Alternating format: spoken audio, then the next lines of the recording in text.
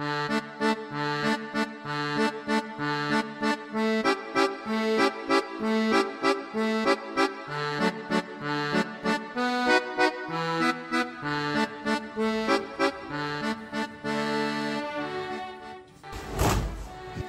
hello, and welcome to the DDoc ISPAD vlog.